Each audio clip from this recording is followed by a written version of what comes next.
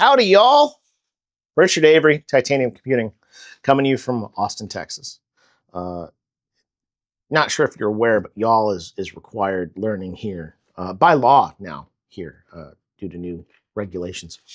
I want to talk about MFA and the good and the bad and the horror stories that come along with it, and why it is not the panacea that people treat it as.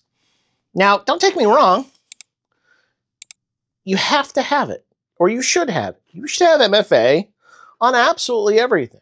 If you've got an opportunity for MFA on your email, on your bank account, on your social media, everything that you've got, you should have MFA on in some way, shape, or form. But that's not enough. You need to understand what MFA is. MFA stands for multi-factor authentication. Some people call it 2FA because it's a password, something you know, combined with an Authenticator app that might be on your phone. Maybe you've got a software key. Maybe they send you an SMS text, something else besides the password, and that's the 2. The M is replacing the 2 because you can have more than 2. And in some cases, you should have more than 2. For some things, you can even have a hardware token. A UB key, like one of these, is going to be useful if you want to have that security elevated from something you know to something you have and something that somebody else can't necessarily steal or take, especially if you can lock that key up. That means that you can take your portability access with you, and then they could steal your laptop, and your laptop isn't going to be the target of the attack, especially if you've got your laptop encrypted, at least with BitLocker, if not some other sort of security product. But let's talk from a greater standpoint of the pitfalls of MFA. And when I say about the pitfalls of MFA, I mean, what does multi-factor authentication do anyway? Well, what that does, and technically this happens for passwords too, you're not using your password to get into your account. Let me explain what I mean by that. Typically, if you put your password somewhere, if you go to log into a web page and you give them your username, you give them your password, they hand you back a token. And that token is how long is that authenticated access good for. This is why people still get hacked and their accounts still get compromised with MFA. They're just not getting compromised from some guy in a third world country logging in with, is it Billy password? Is it Willie password? Is it William password? Like, they're not going to get in with that because your 2-factor or multi-factor is going to stop them over and over and over again. Do you have the right username? Yes. Do you have the right password? Yes. Have you triggered multi-factor authentication? No. But multi-factor authentication still just gives you a token. So the token is what you're actually needing to protect more than anything else. Is your password important to protect? Yes.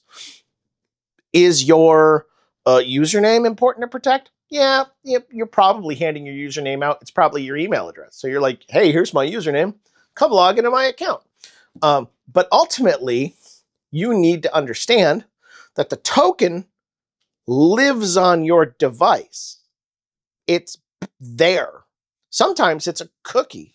Sometimes, depending on how bad things are programmed, it could literally just be a string that's already pre-authenticated, right? There's lots of ways, so we're trying to bring this down to a simple level. So we're going to talk about tokens. So I hand you my username, I hand you my password, and then you say, please use the Google, Microsoft Authenticator. We sent you a code to your phone number on file. We sent you a code to your email on file. That's the worst. Don't use that. Do not use your email as the multi-factor authentication for your services and products if somebody compromises your email. Right. Hopefully you can follow that train of logic. because we've ran into that. Somebody gets their email account compromised, and then all that email is the two-factor for a bunch of other stuff, and poof, now you've lost a lot of things. Have it be on another device. If you've got your email on one device, have it at least be, shouldn't be, but at least be SMS. You should have some sort of Authenticator app. That's the best option. Authenticator app even exists inside things like 1Password, or password vaults can be part of your Authenticator app or your OTP, your one-time pad, one-time passcode, depending on who you listen to and what that acronym stands for. So you've logged in, username, password, multi-authenticator triggers, you authenticate, you're in. So now that you're in the system has given you a token, and that token has a time window. Imagine I hand you the keys to my car, and that key is only good for 30 days. You now no longer need to provide your username. You no longer need to re-provide your password. You no longer need to multi-authenticate, because that token is good for 30 days. Depending on the infrastructure and the software and the platform and a whole bunch of other things, maybe that token is only good for that IP address. Maybe it's only good for that device. Or maybe I can just copy that token out, and I can move that token to another device, and I can sign in from there. Now, this means you need to protect your network, and you need to protect your endpoint. The device that is receiving that token needs to be protected as much as you want to protect the token, right? It's the concept that each one of them is a key, and you're using multiple keys to unlock access to the infrastructure. And how long are those keys good for? And do you control how long those keys are good for? Let's say you log into an EMR, a electronic medical records system, and it two-factors you. It says, here's your username, here's your password, and here's the token. And the token is only good for an hour. Well, everybody's going to be screaming like crazy for this company to change how long that token is good for, or at least change how long they can control it's good for. Meaning, for example, in Microsoft land, you can control how long somebody can get reprompted.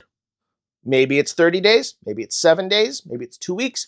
You can control how long it takes before they are forced to re-log in and re-authenticate with their multi-factor authentication. This is really critical, because if you're authenticating and using a multi-factor in an environment, we'll use the famous coffee shop as a conversation. You're logging into a coffee shop, you're on a public Wi-Fi, or a Wi-Fi that's shared and not properly segregated. It happens all the time. You log in, you think you're secure. This is where a VPN would come in handy. You're going to log in with your username, log in with your password, log in with your multi-factor. You're going to trigger the multi-factor, but that token is coming across the network and could be grabbed by somebody else on that local network. It could be grabbed by somebody on your device if somebody's dwelling there. So if you think your device is compromised, changing all your passwords and relogging into all your stuff doesn't work, because they're there. They're there to get the token, and the token stays in the same place. It's held. Oh, hey, where's the token go? Oh, this is where I put the token. Great. It's not like it randomly puts it in the computer somewhere that the hacker has to then go research where that token goes. No, it's in the same place nearly every single time. So you need to secure your device. You need to secure your endpoint, and you need to secure the communication of that token. If you don't have visibility from point A to point B, at least as much as you can control, because you can't control the internet past your firewall, that's your internet service provider's job. You need to know where that token is traveling from the cloud infrastructure service that you're using to your device, and you might want to adjust how long that token is good for. All of that said, you also need to understand that cloud infrastructure can get compromised. And we're seeing more and more of that, where the cloud infrastructure, Microsoft, Google, pick one, it doesn't matter. They're just the big ones to pick on and tease because they own such a significant portion of the market. AWS, certainly, and this is the same. I know people that literally troll GitHub for people uploading master keys for AWS. Oh, thanks for your master login. I'm going to go spin up a bunch of Docker containers and mine Bitcoin.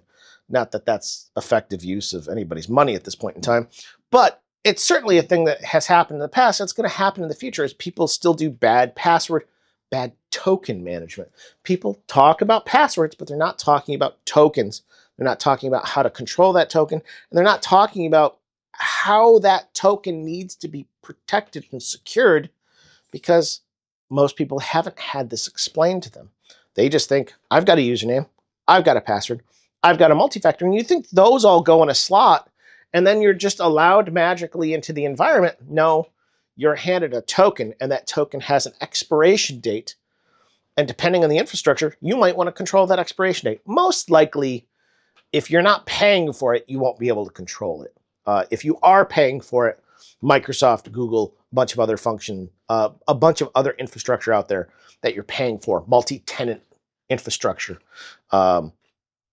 you're possibly going to be able to control the time frame and the triggering of that token so that you can either control your security posture in a tighter manner or expand it in a less secure manner, because maybe your employees don't want to log in every 7 days. Maybe they want to log in every 30 days.